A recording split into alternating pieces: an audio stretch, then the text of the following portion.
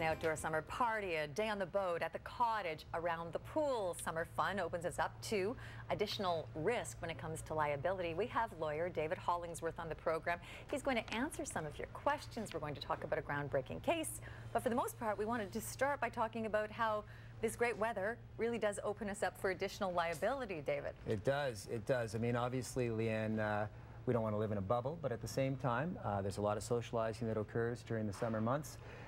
Things like backyard parties with pools, boating, cottages, and all sorts of things. So host responsibility is a great thing to tackle first and foremost. So if you are hosting a party, well, be responsible. I mean, they obviously, you know, let your common sense be your guide, but you have to know that as a host of a party, you have a responsibility to your guests not to overserve them.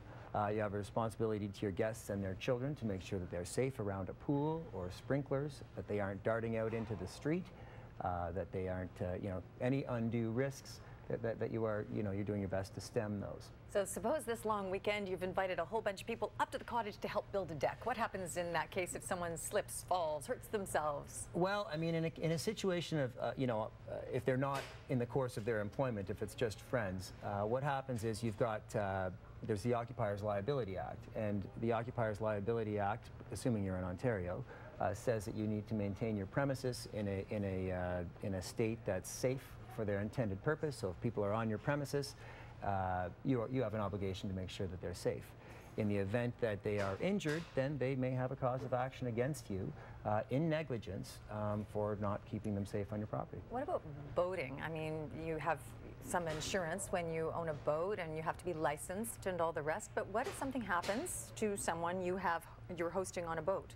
Yeah, well, I mean, boating is interesting because, I mean, there are certain navigation laws. You want to have insurance on your boat. If you're going to have people on your boat, you want to be responsible again with the drinking and everything else. No drinking if you're driving a boat, of course. But you have an obligation that anyone on your boat, it's like any kind of motor vehicle, that you have to ensure their safety. And to the extent that you don't and they are injured, you can be liable. Okay, so this leads us into this very interesting case, a case that I don't know how many appeals were actually involved, and it's a case that you just recently won for a client that relates to a motor vehicle, and this is really important information for anyone. If you do not have an active driver's license, well, let's set the stage in terms of what happened, because there were 3 cases around the same time, 3 young men, all young men? Yeah, and the case that I ended up with, I had a young man who was, he had no driver's license, and therefore he had no insurance of any sort. He wasn't a dependent on anybody, so he had no access to insurance whatsoever, but he did have a dirt bike. And he rode this dirt bike on a dirt bike track, and it was always only intended for a dirt bike track. It was never going to be on the road. He went over a jump, landed wrong, ended up a paraplegic, unfortunately. And so he had very significant medical and rehabilitation needs beyond what OHIP provides, but no insurance. And so we made an application to something called the Motor Vehicle Accident Claims Fund, which is a fund of last resort. And what this does is for people involved in motor vehicle accidents who need this help, they provide it. They denied his claim on the basis that essentially the Motor Vehicle Accident Claims Fund is there to protect, let's say, a pedestrian on a roadway who is struck by the irresponsible motorist who doesn't have any insurance, not designed to protect somebody who is on a dirt bike track, on a dirt bike with no private insurance.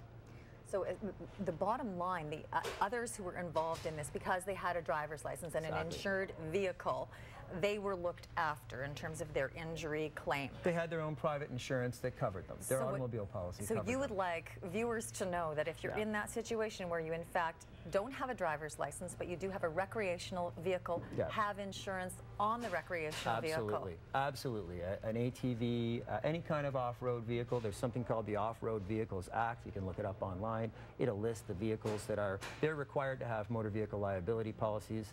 You want to make sure that you've got it registered and you've got access to insurance. So this young man was in a very bad situation for a number of years. I mean, he is still paralyzed, but at least now he has some financial means to, as you said, get the care he needs. Well, that's just it. We got the motor vehicle accident. We went through a couple of appeals, and ultimately it was decided that the Motor Vehicle Accident Claims Fund did have to pay for his benefits, and we argued because it was a motor vehicle and because it ought to have been insured, it falls within the definition of vehicles insured and accidents that are insured under the under the Claims Fund Act. So the result of this case was that we broadened the scope of the medical and rehabilitation benefits available to the individuals who are injured in an accident. And in having you on the program, it just makes people aware that the best thing you can possibly do is carry that insurance. When we come back after the break, we have your questions for a lawyer, Dave Hollingsworth.